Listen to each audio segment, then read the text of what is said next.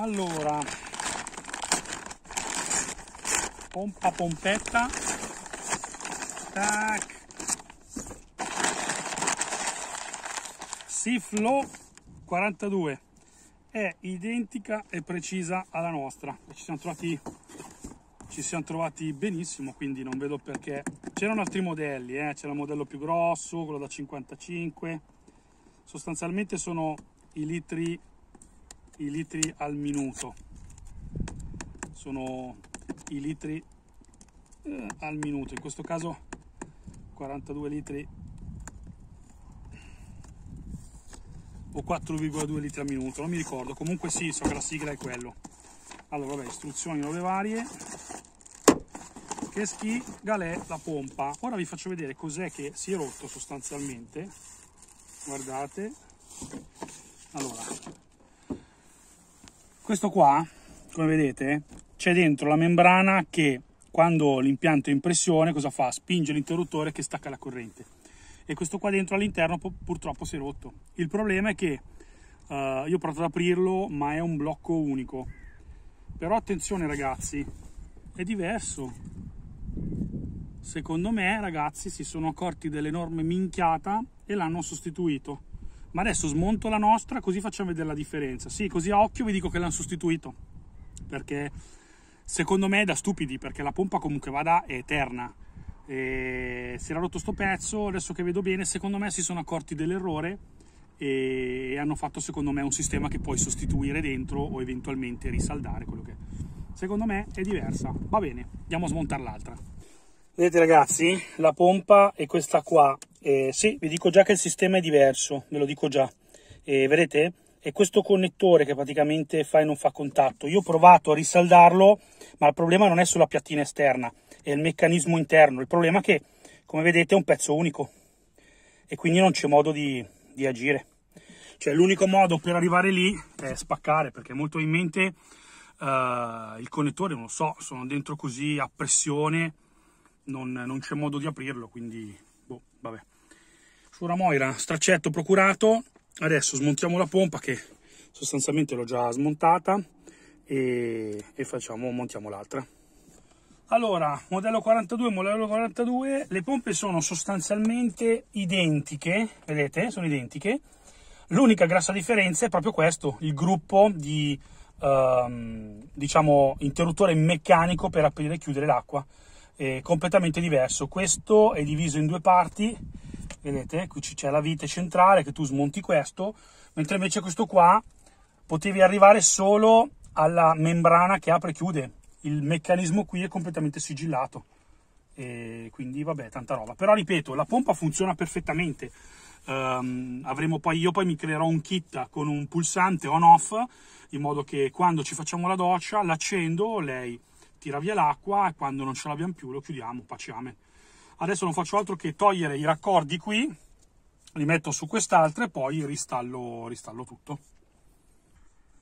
Mettiamo il teflon da questo lato. Gli altri filetti, in teoria il teflon non serve perché ho la guarnizione di gomma, però qui faccio solitamente un 10-12 giri.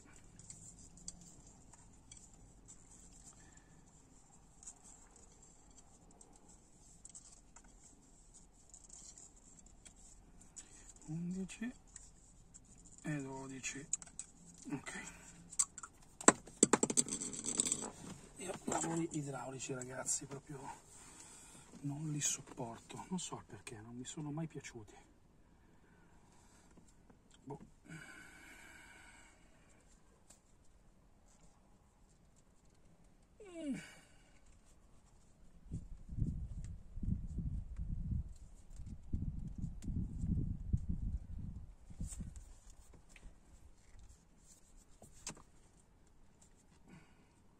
Allora, la pompa l'abbiamo rimontata, adesso apriamo il rubinetto, l'acqua comincia a scorrere, qui possiamo chiudere e adesso gli apro la pompa. More, il rubinetto è chiuso? Ok, allora, apri il rubinetto, dimmi quando arriva l'acqua. Apri il rubinetto. E l'acqua è arrivata? Allora, chiudi il rubinetto. Apri. Allora. Perché non va?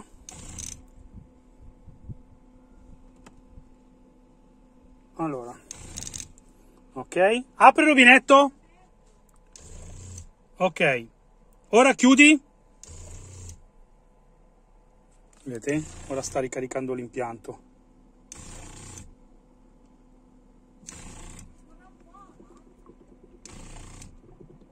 Forse non gli arriva bene l'acqua.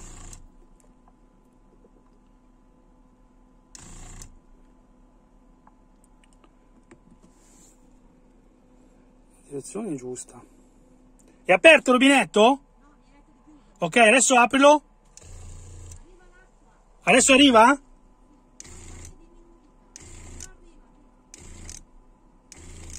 Sotto il rubinetto il lavandino com'è? Vedete? Piano piano sta riempiendo. Ora chiudi il rubinetto.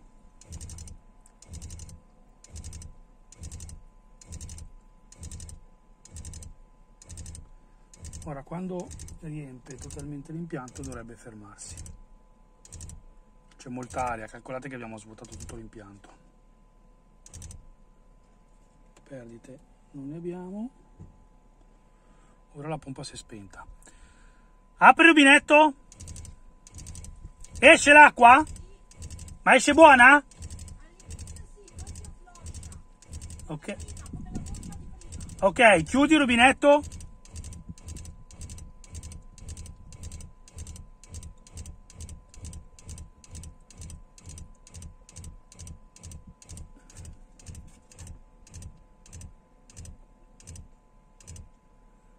Ok, dobbiamo regolare la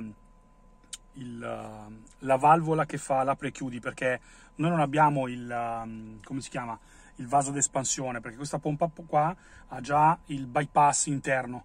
Cosa vuol dire? Che noi possiamo tenere aperto poco poco il rubinetto e non va a colpi come le pompe vecchie a scuola, solo che va regolato. Adesso prendo una chiave a brugola e lo sistemiamo. Allora ragazzi, mi sono dovuto regolare anche la pressione qui. Vedete, hanno fatto lo sportellino, quindi è diverso, hanno fatto lo sportellino e dietro lo sportellino avete i connettori, quindi per assurdo così dovrebbe durare molto di più, cioè non dovrebbero rompersi, e se anche si rompono comunque puoi accedere diciamo alla femmina all'interno e quindi eventualmente puoi fare delle riparazioni. Con l'altro sistema no. Vabbè, richiudiamo tutto. Shuramoira, funziona bene allora? Sì, sì, arriva là. Prova ad aprire. Chiudi.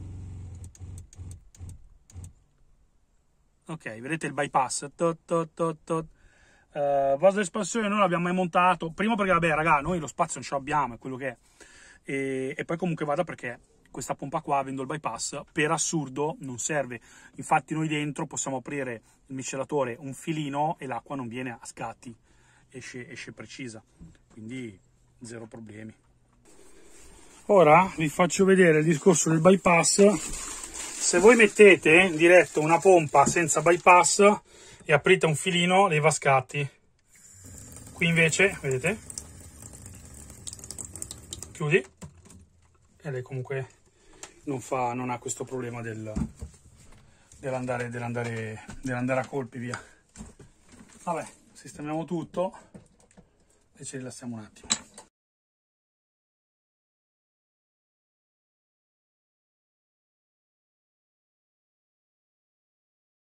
Allora, la pompa l'abbiamo cambiata, funziona tutto perfettamente.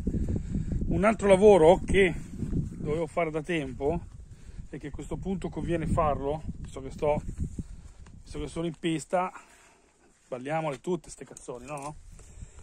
E ho praticamente procurato il tubo d'estensione per il cinebasto. Se vi ricordate abbiamo il cinebasto nel gavone davanti con i due fori, cioè l'aspirazione e l'uscita dell'aria calda, che entrano praticamente nel mobile della cucina.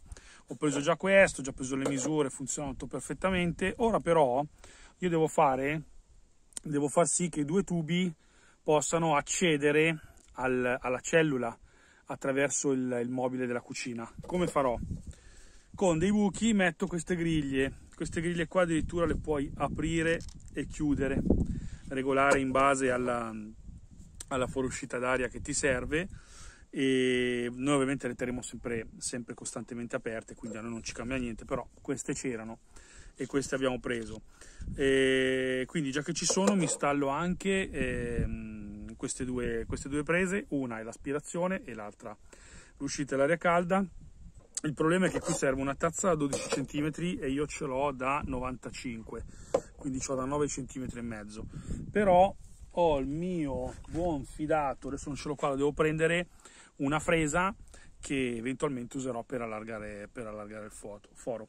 Questa storia delle tazze è allucinante. Io in questi 3 anni ho fatto buchi, buchini, buconi, robe varie, non ho mai la tazza giusta per fare il buco giusto, non riesco a capire. Fanno gli accessori, cioè esempio le tazze bene o male hanno tutte quante le stesse misure. Io ho guardato anche online, cercavo un kit completo, ma per assurdo fanno, non so, la tazza da 52, ma i pezzi che fanno col foro li fanno, non so, da 54, una roba assurda, o da 51. Cioè, è possibile che nell'arco di questi secoli non sono riusciti a standardizzare le cose. Esempio, come per i cacciaviti hanno standardizzato, non so, torx, croce e taglio, hanno standardizzato, non so, le chiavi a brugola, la 12, la 14, la 16 e via dicendo. Non potete standardizzare anche tutti i pezzi? Li fate da 12 mm e perché mi date la tazza da 12 mm? Una roba assurda. Vabbè, comunque ne usciremo anche da questa cosa qua. E niente, sostanzialmente devo fare il buco nel mobile e mettere la prolunga, che però per adesso non la metterò, non la fisserò, anche perché mi serve un cavallotto per tenerlo fermo, e poi dopo ci installerò questo. Andiamo. Allora, mi serve, vabbè, l'avvitatore e quindi il famoso, vedete, la tazza che vi dicevo per fresare, che la metto sull'avvitatore e allargherò quello che è il foro. Allora, qui mi sono già preparato la roba. Tac. Quindi abbiamo l'asciugamoira. Ciao, stai a lavorare? Fa freddo oggi, eh? Sì. Entra un'arietta fredda, un vento freddo. Farò prima questo foro qui, così almeno sono già qui comodo, poi dopo eventualmente mi sposto nell'altro. Sostanzialmente la griglia deve venire qua. La griglia dovrà venire qua o più alta, adesso cercherò di prendere la misura, e questa griglia qua poi dopo potete farla ruotare, perché vedete c'ha le alette orientabili in base a dove volete buttare l'aria calda, se verso il pavimento, verso l'alto, verso di lato, dove volete voi, basta farla ruotare. Vabbè, vedete, qui ho il foro che arriva da lì, c'ho praticamente la prolunga che viene qua. Adesso devo capire solo dove fargli fare il buco. Vedete? Ho il tubo che praticamente lo faccio passare di qua. Il buco io lo devo fare all'incirca qua. Qui c'è una nervatura, però se lo faccio più alto dopo è un problema nel mettere il cavallotto. Non so dove metterlo, perché qui è plastica, non ho appoggio. Io il cavallotto lo metterei qui sotto. Lo metterei qui sotto, però capite che dovrò poi dopo inventarmi qualcosa, se no il foro lo devo fare qui su in alto, ma per arrivare qui su in alto il cavallotto non saprei dove metterlo, quindi non lo so, adesso vediamo.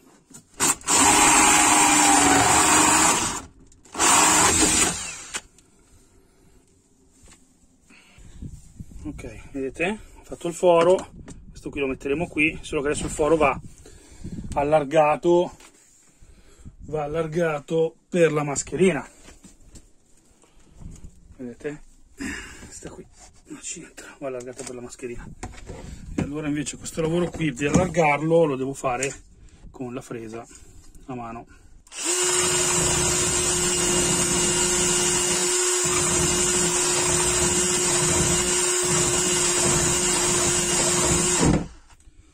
un po' alla volta perché è molto abrasiva questa qua.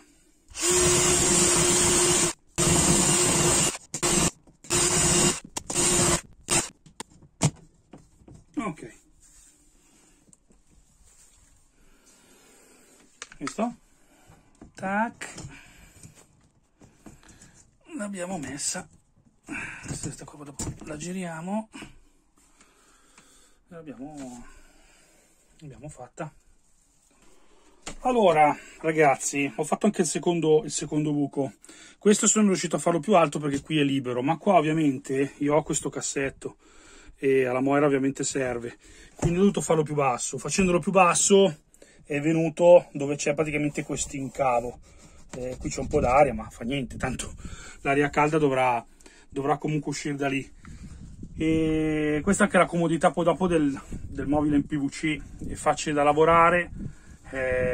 Se si rompe che vuoi cambiare un'anta, ordini l'anta, costa 6 euro e la cambi tutta, quindi tanta roba. Adesso comunque vada, l'unica cosa che dovrò fare, adesso devo ancora comprare dei cavallotti per posizionare il tubo direttamente sulla griglia, così almeno questo qui vedete possiamo aprire e chiudere. Poi ripeto, noi lo terremo sempre comunque aperto, però almeno ce l'abbiamo. Vabbè ragazzi, lavoro l'abbiamo fatto, li abbiamo fatti i lavori, sia buchi nel mobile della cucina che soprattutto la pompa, e di questo siamo stracontenti. E niente, io spero che il video vi sia piaciuto. Sono lavori on the road che ovviamente fortunatamente non comportano questi grandi tempi di lavorazioni, non comportano lo stravolgimento della camperizzazione. Mi immagino ovviamente anche lì, quando si fa una camperizzazione, quando studiate una camperizzazione, ricordatevi sempre anche del dopo, perché spesso vedo certe camperizzazioni dove la gente infogna le cose, nasconde, fa disfa, e al momento di montare tantissima roba, ma poi devi ragionare che quel pezzo lì, se si rompe, lo devi sostituire. E quindi se per smontare una vite devo smontare magari 2 pezzi prima, pensateci bene. La pompa io l'ho messa lì, potevo nasconderla, certo, magari esteticamente era anche meglio, però se l'avessi nascosta, per smontarla magari sarei impazzito. E quindi invece lì, tempo zero. E poi comunque vado ad avere a vista la roba, è anche meglio, perché se si rompe, almeno lo vedete e ve ne accorgete subito. Vabbè. Spero che il video vi sia piaciuto, un abbraccio di cuore dal Frank, la family continua la sua giornata e ci vediamo al prossimo video, va bene? Ciao ragazzi!